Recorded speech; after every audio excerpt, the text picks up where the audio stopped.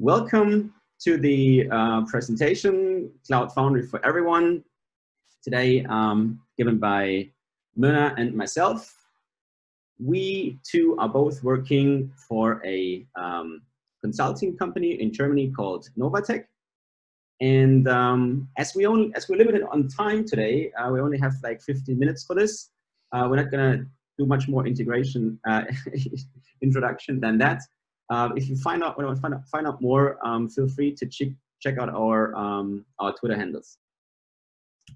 Now, the reason for giving this talk originates a bit of like 2 years ago when I was teaching a class at a university for cloud native software development, and I knew that most of my students were all new to this container platform microservices world.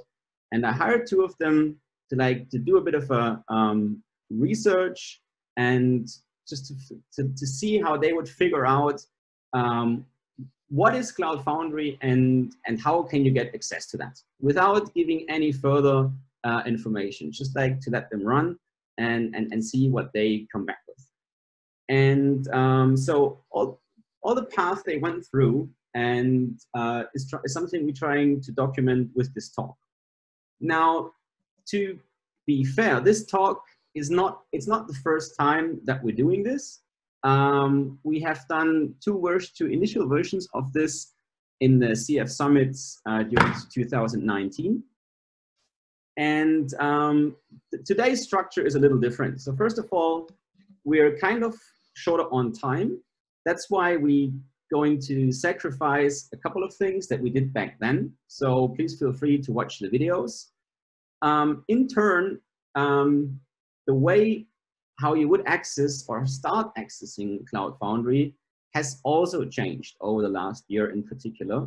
And so for this talk, we want to rather focus on highlighting the new ways of accessing Cloud Foundry, what has been added, and we're going to give you both examples on that. So when you walk away from this talk, we would like you to know where you can get info about Cloud Foundry, what are the basics, how to use the CLI, and most of all, like how can you get help if you cannot move any further. And of course, as I said before, answer the question, what is Cloud Foundry and how can I access that? So for the introduction and basics about Cloud Foundry, I would turn over to my colleague Mirna and let her go from there. Okay. Yeah, hello everyone. Thanks, Matthias. So let's now have a look on some basic information about Cloud Foundry. Maybe Matthias, you can help me to go to the next slide. Yes. Thanks. So now if we look at Cloud Foundry from a high-level perspective, seeing it as a black box, what can we see? We can have a very simplified overview about Cloud Foundry. So we can see two main categories of users interacting with it, the developers and the consumers. The developer brings an application to the platform. The Cloud Foundry platform does something inside it, processes that somehow, and returns back a URL to the consumer, then use the application and consume the application logic. Next slide. Now, if you want to go a little bit more into the details to know how it really works from the inside. So the developer brings a piece of code to the platform using the magical CF push command. Then this application is pushed internally to the platform, and a so-called droplet is being created. And the droplet is the application along with the build pack. The application along with everything which is needed in order to run it. And if needed, we can bind this application to a database service, a messaging service, and so on, using the CF create service and bind service commands. And the great thing here is that the developer does not have to care about any configuration of connection settings. And finally, a URL will be returned back to the user who can then use the application. And this is kind of the fundamental understanding that you should have before digging more deep into the details and trying Cloud Foundry. Thanks. Next slide. Cloud Foundry offers you different options to use it. So you can either use it locally using one of the local installation on your machine, or you can use one of the different public providers, or you can even use one of the hosted options on larger data centers. Next. However, no matter where you run Cloud Foundry, using it locally in your machine, using one of the different public providers, or even hosting it on larger data centers, you will always end up seeing this generic API across the different options, which is the Cloud Foundry CLI. And you will have this basic set of Cloud Foundry commands, the CF push in order to push your application to the platform, the CF scale in order to increase and decrease the number of instances of your application, the CF marketplace in order to offer the different services or to see the different services offered there, and the CF create and bind services command in order to create a service instance and bind it to your application.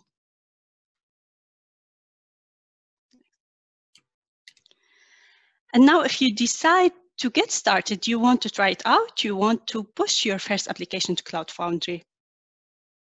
Next. You can find many different community resources which may help you. So there is the Cloud Foundry Slack channel in which you can find help from different users. There's the Cloud Foundry GitHub repository.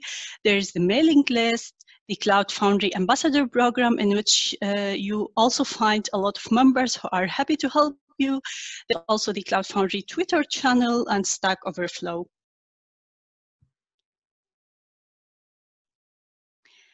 And also Cloud Foundry offers you different kinds of tutorials and guides which may help you. And maybe here, Matthias, you can give me the right to share my screen. Mm-hmm. Okay, I'm out. You? Take it. Yeah. So I'll just go quickly to the homepage of Cloud Foundry. Here you can find different links for different tutorials and trainings. And if you go with this link here, sorry, you can also find different tutorials about the basic info and having a quick overview about Cloud Foundry. You can also find different tutorials about integrating Cloud Foundry and Kubernetes together. And if you want to try it, you have also different options. Maybe the easiest and best option to start with is using it in your browser on Katacoda, or you can even use it locally on your machine, or if you are not so comfortable with using the Cloud Foundry CLI, then you can use the graphical option, the Stratus UI, which will be available soon. And now a little bit about Katacoda. It's an interactive learning environment where you can create live demos, use or try new technologies, create training environments, and so on. It's pretty cool to use. And if we go with the Start Tutorial here link, we are directed to this page where we can start a scenario trying Cloud Foundry. We have a lot of basic info here, description. We can start the scenario. We will see a different kind of commands here. And if we click the command, it will be directly executed in the terminal here. You can continue till the end, and it's pretty cool. I advise you just to give it a try. So you can continue, Matthias. I'll just stop sharing. Okay, well, thanks very much. I mean, this is something which I also think is really cool. So you can see I have it open here on my webpage as well. So you log in and can directly start using CF in your browser and code away. Now, going back to the presentation here, we've seen this. There are also a lot of provider options that would give out a hosted platform with free trial options. This is something we talked about quite a bit in the two previous talks, and something we're not going to do today. So these offers change quite a bit from time to time. So I would recommend you also to check this out on the website and see what the various providers offer you as a free tier to get started. Now, something that has significantly changed over the last 2 years in particular is the integration of Cloud Foundry and Kubernetes, which also brings a lot of new options to the table, how you can interact with Cloud Foundry. Now, in the beginning, there was only Cloud Foundry, then Kubernetes came in, brought a major disruption to the technology there. And out of that came two technologies called Irene and Quartz. One to run your Cloud Foundry apps on Cloud Foundry, and one to basically run Cloud Foundry itself on Kubernetes. Now, I mean, I meant in Irene, I meant running your apps on Kubernetes, like push through Cloud Foundry API. Now, kubectl is a resulting project out of this, which can now be used and accessed very easily. And there's an even newer one, which is called CF for Kates, which is so new that it even doesn't have like a logo yet. But it's very, very easy to install and set up. And we're going to look at this option right now. So, I mean, the major advantage that you can get through this is there are many more Kubernetes offerings all around than that used to be for plain Cloud Foundry. And the good thing is, I mean, you can pretty much use all of those and just like put Cloud Foundry on top of it and start using that and have that additional developer benefit over the abstraction of the Kubernetes layer itself. Now, I'm not going to read through all of those. So on the bottom, you can see the major cloud providers. They offer public offerings. Most of them will come along with like a free tier where you can play around with the cloud resources. And given that, it's pretty easy to spin up a Kubernetes cluster and put something on top. Same goes, local options won't cost you anything. They just might require a bit of like computing power on your machine. So once you have that, there is an excellent list of blogs and tutorials all around. I mean, I'm going to highlight 3 here, who are the main contributors for those things, from like SUSE, Stark and Wayne, and VMware Tansu, basically the previous pivotal folks who still invest a lot of time in that. And you can get your tutorials for those technologies and just like start working on them. Now, especially you can see here, deploy Cloud Foundry to Google Kubernetes in 10 minutes. I've just done something similar on my environment, and I installed the Cloud Foundry for Kubernetes on both my local Docker for desktop and on a Kubernetes in the Azure environment. And I mean, the behavior just stays exactly the same. So you can see right now, I'm now logged into the environment on Azure that I redirect with this zip DNS name. So if I do CF apps, I can see I have some apps started in here. Over there, you may or may not be able to see this. You can see the workloads actually running as Kubernetes resources. They are being built as Kubernetes resources. This is something you can see under the cover, but you won't be able to see. You don't need to see when you interact with this. So over here is your standard Cloud Foundry interface. You can check, for example, your marketplace. I just installed a mini broker there, so you can have access to services, and you can pretty much build together your Cloud Foundry in your own style. What it takes is basically editing of a YAML file, add a few configuration properties of your environment, and you're free to go. So if I, for example, log out of this one now and just like point the API to another one, this one here, then I will basically have the same environment on the Docker desktop of my local machine.